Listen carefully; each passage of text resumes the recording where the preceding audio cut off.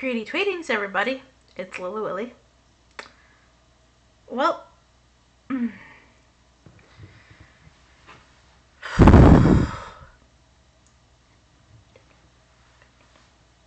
so we all know around this time of year, on this side of the equator, things can get a little bit interesting this time of year.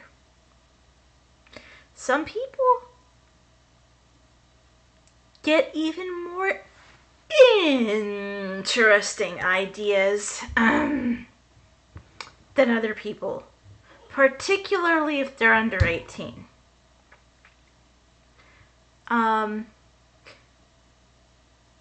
We've all done some, odd things at different points in our development. Although some of us stay odd and kind of weird our whole lives, which is totally fine.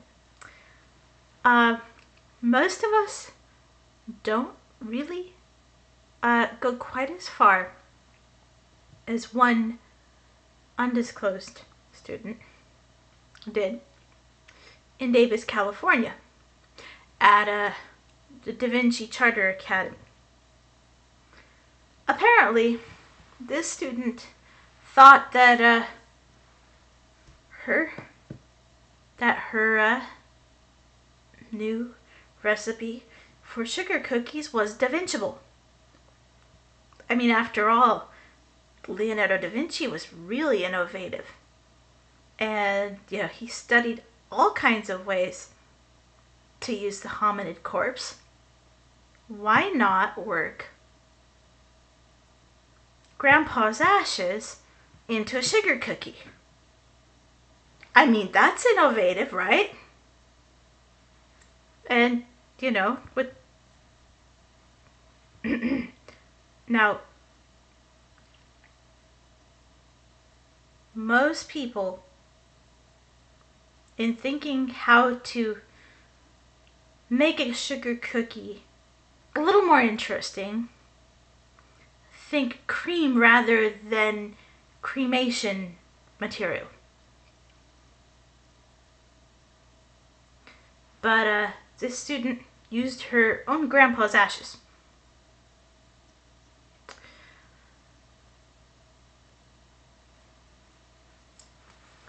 And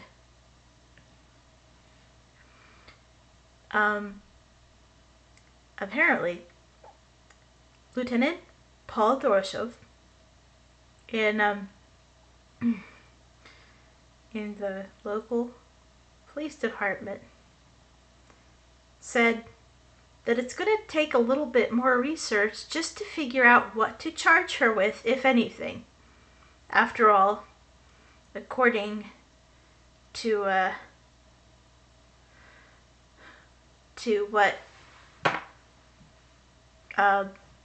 he can tell thus far, it's not a tremendously heinous crime, to use his own words. And the eating, the amount of eating of her grandpa's ashes that those students who actually wound up taking a bite of the cookie and didn't pose any obvious tremendous health risk. So it wasn't entirely certain just what to charge her with. But I have to say, though, most people of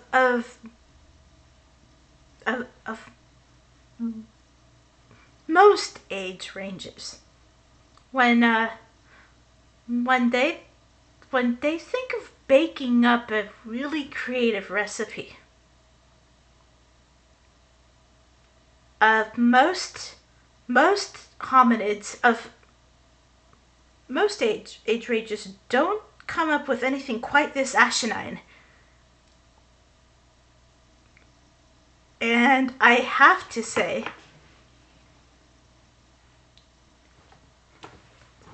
this kid, I mean,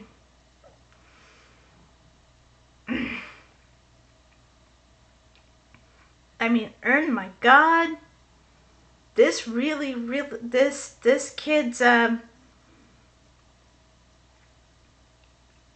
recipe seems to me, at least, to be beyond just the merely gothically horrifying. I mean, you know, it almost I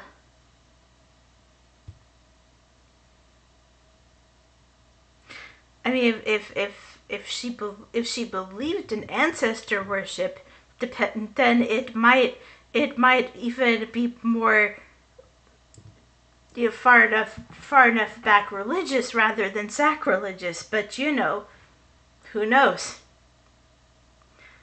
I'm just an eclectic. Uh,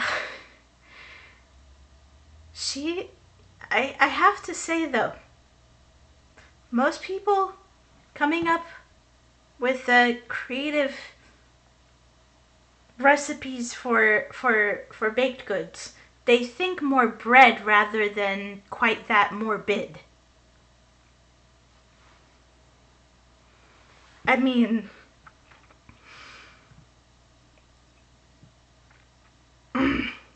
maybe I'm nutmegging my argument well enough, but you know, this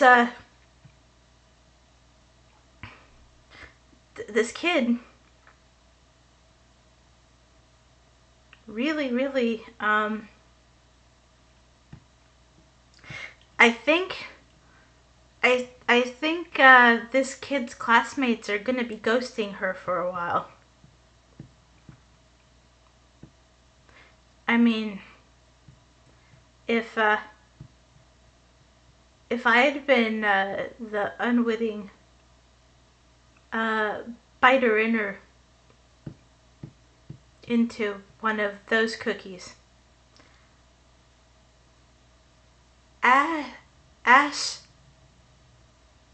Asher wouldn't want to be talking to her for a little while. I mean, I've heard of baking up some really horrible schemes.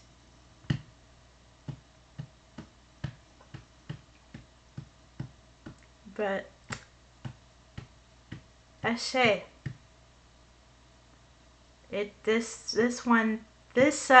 kid's this kid has earned at least a silver medal, I think. Or maybe it should be a nice rusty one. Nice rusty iron medal of for for baking up one of the most horrifying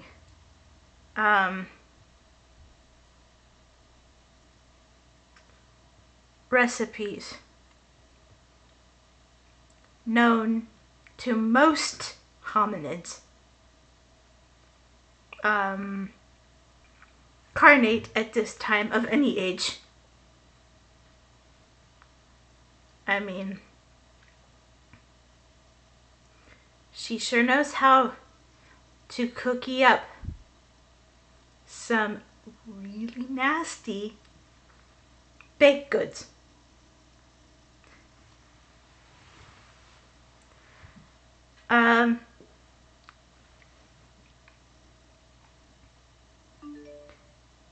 Perhaps some of her punishments for the next few years should include reading some of the most boring philosophical materials. from multiple ages and multiple centuries and millennia. I don't know.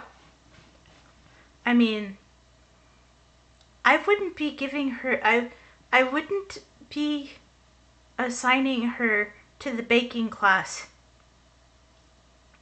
for about a decade. But, you know, I'm not her tutor, and I don't work in Davis, California, so who knows? I will wrap this up by communicating my sympathies to the students who actually wound up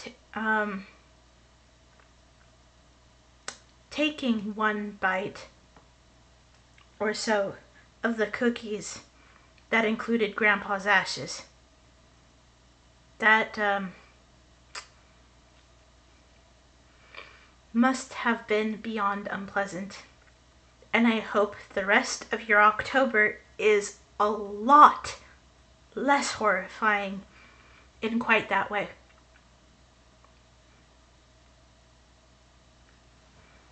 You know, maybe keeping the horrors on screen would be better for you for the rest of the season. Good luck. LilyWilly, Laughlin-Rose, Pacific Northwest.